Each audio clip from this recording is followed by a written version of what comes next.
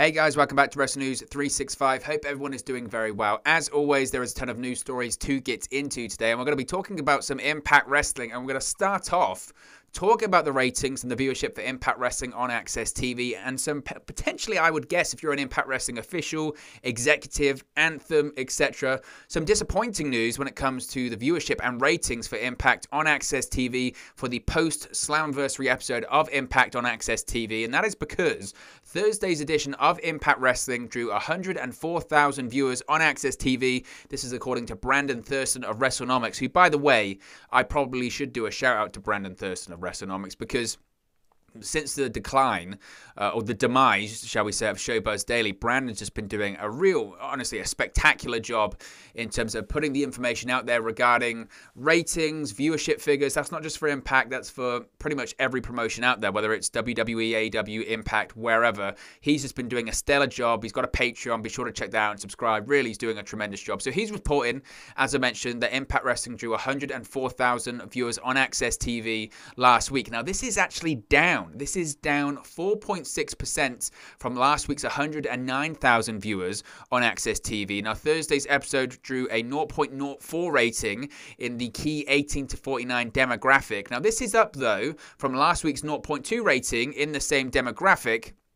So the show, of course, featured the likes of Jay White and Mickie James making advertised ahead-of-time appearances. Of course, Jay White made his Impact debut at Slammiversary in that big cliffhanger. You had the Knockouts Tag Team Champions Havoc and Rosemary versus Fire and Flavor. You had Chris Bay versus Rohit Raju and more and all that kind of stuff.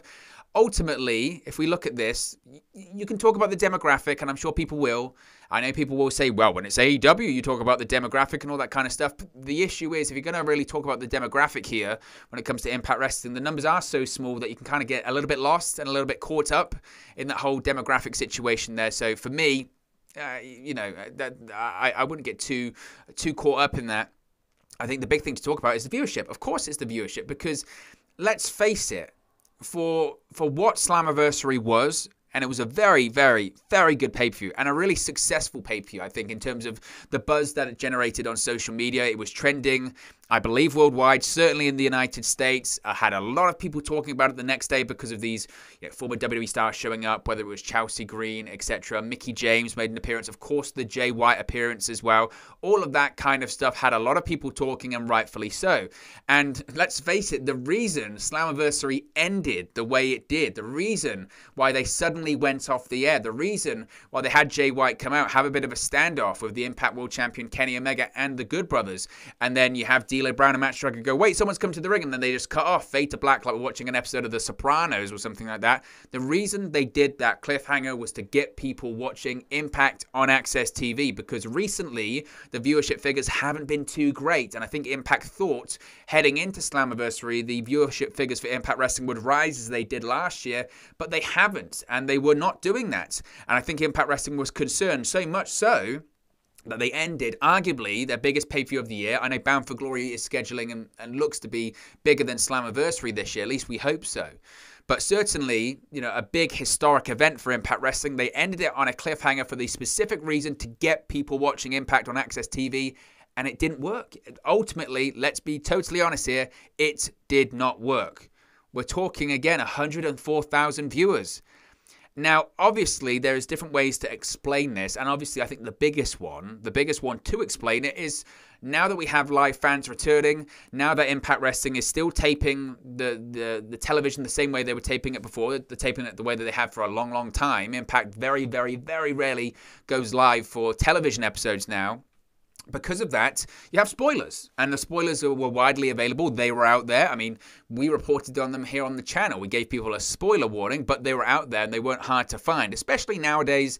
This is what I always say when it comes to spoilers as well, that I know people will go, I don't want to get spoiled, and I don't think anyone actively does, but especially nowadays when we live in this reality where social media is what it is, okay? Social media is what it is, and you can come across spoilers without even trying at this point. You can just be innocently scrolling through social media and you can see it, and that does play a factor into someone like Impact Wrestling. It does, because let's face it, despite the big events that did happen Thursday night on AXS TV, despite having Mickie James show up ahead of time, being advertised ahead of time, despite having Jay White advertised ahead of time and teasing about Chris Bay joining the Bullet Club and all that kind of stuff, ultimately, people knew what was going to happen. Impact Wrestling, of course, they have a smaller fan base than WWE and AEW. They have a loyal fan base, but they also have a relatively smart fan base. And I don't mean in terms of intelligence, I mean in terms of pro wrestling insider information. Most Impact Wrestling fans, I would argue that the majority of them, 90%, 95%, maybe even 99% of them, are smart to the business and they know what it is, and they read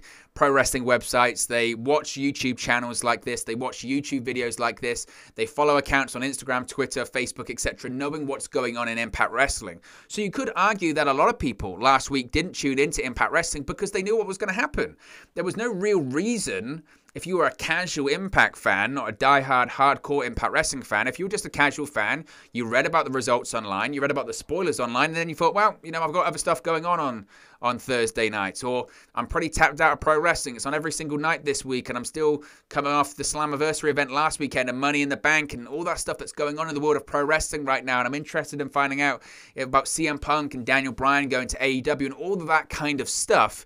Maybe that was a reason for people to say, you know, I'm not going to watch it because I know what's going to happen. Realistically, let's be honest here, on paper, considering what the episode was, considering what they did at the end of Slammiversary with that cliffhanger, considering all the people that made their returns or debuts at Slammiversary, whether it was Chelsea Green, whether it was No Way Jose, whether it was the tease of Aiden English, whether it was Mickey James, whether it was Jay White, whether it was Finn Juice, whether it was all of these names that did return at Slammiversary or make their debuts, all of that plus the just general fallout of Slammiversary, that should be enough to do at least 120, 130, 140,000 viewers on AXS TV. And it wasn't. And it wasn't, for whatever reason, it wasn't enough. And I think that's what they'll be, Impact will obviously be most concerned about. Because if you go back and track it this year, since realistically June, since the beginning of June, the numbers just haven't been good. If you look back at earlier this year, around February time, you know, talking about just after No Surrender, they were getting nearly 200,000 viewers on AXS TV. The February 16 episode, I've got the list in front of me now, the February 16 episode of Impact Wrestling on AXS TV drew 197,000 live viewers. That was the post-No Surrender episode. And that was really the peak this year, to be honest. But in January and February, and certainly early March, the numbers were solid. And, you know, the first Thursday night episode actually drew 168,000 viewers. Again, the numbers were solid. But realistically, since June this year, they've been struggling, Impact, for whatever reason, and I don't think they realize why. The June 3rd episode drew 143,000 live viewers on AXS TV. Since then, 124, 111, 111 again, of course, 69. That was because of the issue with the DVR stuff, but 120, 109. I really think, if you look at the last 2 weeks as well, that's the really damning stuff here. You look at the episode, the Go Home show to Slammiversary and the post-Slammiversary episode. The Go Home show doing 109,000 viewers on AXS TV. The post-Slammiversary episode doing 104,000 viewers. That's got to be disappointing. I mean, it just has to be. That has to be disappointing, I think, for everyone involved. So time will tell what Impact Wrestling reacts to this, what their explanation about it might be, or their feelings as to the reasons behind it. Time will tell if this will continue the next couple of weeks, because of course the next few weeks are taped. And that's going to be interesting, because if the numbers continue to go down, then obviously they will use these spoilers as a reason behind it. They'll say the reason why people aren't watching is because people know what's going to happen. You know, like, for better or for worse, when crowds weren't there was nobody to spoil what was going to happen here. And we had more people tune in because of it. So that's certainly going to be interesting as well. So I think it's going to be really interesting. I know some people don't like talking about ratings, but I think we are going to be talking more about ratings over the course of the next few weeks, because it's going to be really interesting to see these Impact, especially the viewership numbers of Impact on AXS TV over the next few weeks, because it's going to be, we'll have to wait and see realistically, are the spoilers going to really affect this? And that's going to be fascinating to see. It really is. Now let's move on. Let's talk about Matt Cardona. I know I'm super behind. We didn't do any videos over the weekend, so we just haven't had the opportunity to talk about this, but I do want to talk about it still. And that is, of course, that GCW Homecoming Night 1 last weekend. Matt Cardona shockingly won the GCW World Championship. He defeated Nick Gage. I did watch the match, and I thought it was a lot of fun. And as someone that hasn't watched a ton of GCW stuff, I'm not going to proclaim to be an expert at all. But I was closely following the whole Matt Cardona, Nick Gage story. I loved the work that they did, especially the social media stuff. I thought was tremendous. And I was fascinated. I was absolutely fascinated by it because for me, it reminded me of Jerry Lawler and Jim Cornette showing up at ECW in the 90s. So out of place, such a square peg in a round hole, just doesn't fit. I thought it was brilliant. I thought it was absolutely brilliant. The match itself, look, it's not my kind of pro wrestling, I'll be honest. I like hardcore matches. It wasn't a death match. It was hardly Nick Gage's most violent match you've ever seen or anything like that. There was light tubes, there was glass, there was that kind of stuff. It was hardly a death match or anything like that. It was hardly Nick Gage's most violent match he's had in his entire career. To be honest, it was probably, you know, there was light tubes, there was glass, and there was a pizza cutter, which I guess, you know, is violence. But, you know, and Matt Cardona, you know, his fair share, he took his punishment and he bled quite a lot. I thought it was fun. I thought it was a lot of fun. Anyway, Matt Cardona got the shock victory.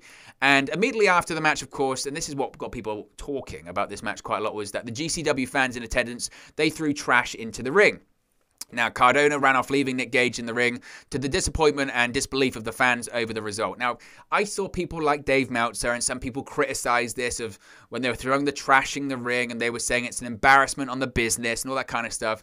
I thought that was laughable that Meltzer would say that, to be honest, and I think subsequently GCW have released a t-shirt essentially mocking Meltzer, or literally they've got an image of the tweets and they've put it on a t-shirt, which I think is tremendous, by the way. I think Meltzer getting angry about that is ridiculous, and the GCW owner, was it Brett Lauderdale's, come out and basically said, no, there were no plants, we didn't have anyone start off, you know, the situation by throwing trash in the ring or anything like that. That was completely, you know, organic, and that was just the fans being the fans. But Meltzer getting angry, saying someone could have got hurt, or the wrestlers in the ring could have got hurt, or someone in attendance could have got hurt. I think in reality, look, I wasn't a big fan of WCW fans throwing trash in the ring all the time in the 90s. I thought it was overdone. I thought it was stupid. But last weekend's match between Cardona and Gage, I think suited it. It worked. The GCW fans, they know what's going on. They're all smart to the business. They're not there. They don't truly believe what they're seeing, you know. They realize it's a show and they realize the situation, and they're just a bigger character as Nick Gage or Matt Cardona or anyone else. They know the situation and they're rabid. They're like the ECW fan base in the 90s, but jacked up to another level. And that's what this whole story is about, having a real fighter like Nick Gage go up against a pro wrestling Hollywood WWE superstar like Zack Ryder. That's the point. It's getting heat. And for Dave Meltzer, Dave Meltzer's reported on pro wrestling for years. And we're talking WWE, WCW, ECW, all of those Japanese promotions, all that kind of stuff. And he's seen far worse than that, far worse, and far more stuff that's been embarrassing to pro wrestling. I thought it was just very, very odd that Meltzer would say that. And, yeah, but look, I'm one of those people. I respect Dave Meltzer. Of course you have to, but there have been plenty of things Dave Meltzer says over the years that I don't agree with. I didn't agree with him when he was going crazy at Money in the Bank, when they were having the Peacock issues. He's like, they need to shut the event down, stop streaming. If it was any other promotion in the world, they'd stop the show and wait till they could get it back on. It's like, seriously? Seriously? Yes, Peacock was down for, 10 minutes? 5 minutes? You have to realize as well that the rest of the entire world is watching that event. People in the United Kingdom, people all through Europe, South America, wherever. Asia, my goodness, the Asian market is watching that. And they're going to just shut it down because Peacock isn't working?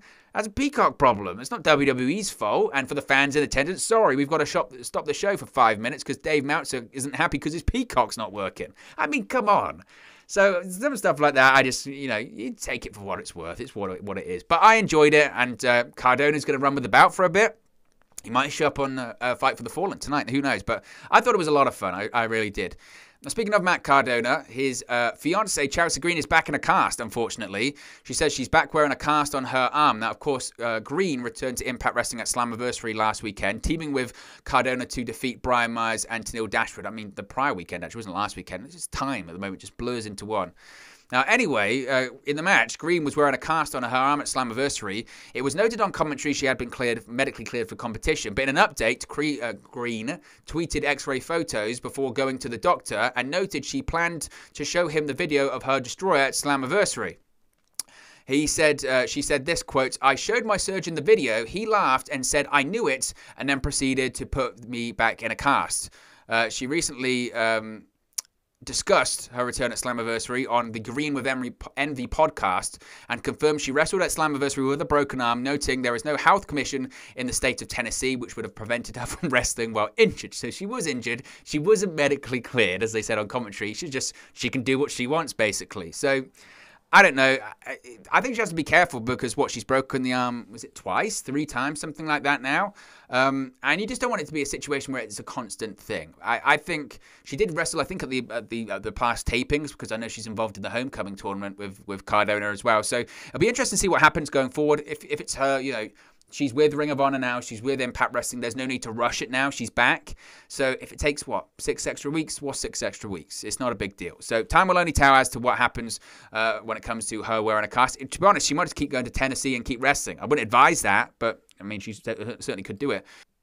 Now, speaking about Impact Homecoming, and by the way, we will be doing a watch-along and post-show reaction stream for Homecoming this Saturday because, of course, it airs on Impact Plus. Now, several new tag teams have been announced for Impact Wrestling's Homecoming tournament this coming weekend. Saturday's Impact Homecoming is, of course, on Impact Plus, and it will feature a one-night mixed tag team tournament to crown the King and Queen of Impact. Homecoming will also feature Eddie Edwards versus W. Morrissey in a hardcore match too. So here is an updated lineup for the tag teams for the tournament announced so far. As I mentioned, you've got Cardona and Chelsea Green. You've got Crazy Steve and the Knockouts Tag Team Champion Rosemary. You've got Little PT Pump, PT Williams, and Thick Mama Pump, Jordan Grace. You've got Tommy Dreamer and Rachel Ellering and Brian Myers and a mystery partner. Of course, Homecoming was taped last week at that big Impact Wrestling television tapings in Nashville, Tennessee. Don't worry, we're not going to say any spoilers here now or anything like that. So, you know, and we won't be doing a predictions video because, of course, it's silly to do a prediction. I've seen the spoilers.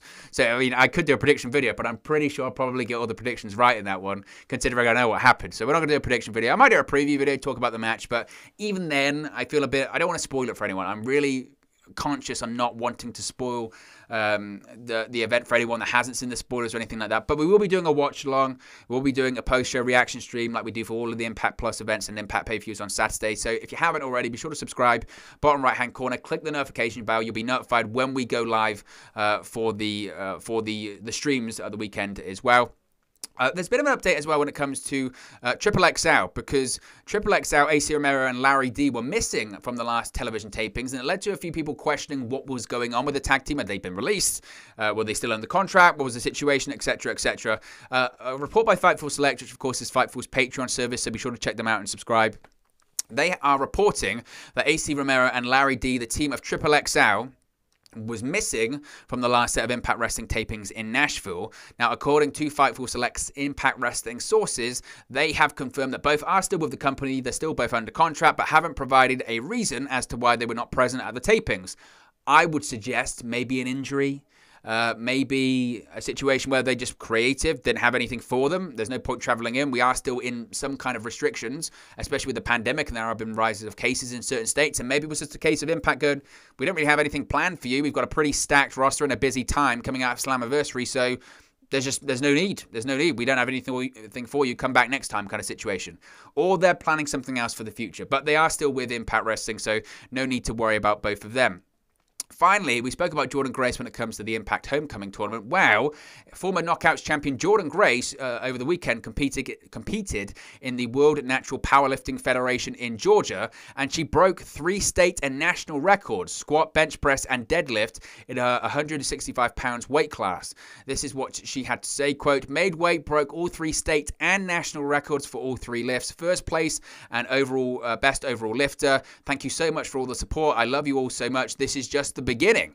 Now, Grace's tag team partner Rachel Ellering traveled 6 hours to watch the competition and document how Grace performed, as you can see on the tweets on social media. She said, quote, "So proud of you, Jordan Grace. You've worked so hard for this," in one of her tweets. And they're all on social media, so I recommend to check them out. Huge congratulations to Jordan Grace. I mean, you know, she's a pro wrestler. It's coming straight into breaking national and state powerlifting records. It's unbelievable. I mean, it's incredible. So huge congratulations to her, really and truly. Anyway, guys, as always, this is just one one man's opinion. What are your thoughts on all of these Impact Wrestling news stories we've spoken about today? Let me know your thoughts in the comment section below. I'll do my best to respond and reply to all of your comments. Really enjoy interacting with you guys, talking about Impact Wrestling, AEW, WWE, New Japan Pro Wrestling, all things pro wrestling here on the channel. So be sure to get involved with the community, drop a comment below. All opinions are welcome. If you have enjoyed this video, please do smash a like on the like button too. Really just helps out here on YouTube, gut the rankings, and get into people's recommendation feeds if they haven't seen our videos previously. But most importantly, if you haven't already, please do subscribe to Wrestle News 365. You can do that by clicking the bottom right-hand corner of the screen right now, or if you wait a few seconds, there'll be a subscribe button at the end of this video, along with another video for you to watch. Thank you very much for watching, listening, streaming, or have you come across this video today, and I'll speak to you again very, very soon. Hey guys, thank you for watching, listening, streaming, or however you come across this video today. Be sure to click on the video on the right there to watch our next video, or click the bottom there to subscribe, or the bottom right hand corner. Thank you very much, and I'll speak to you again very soon.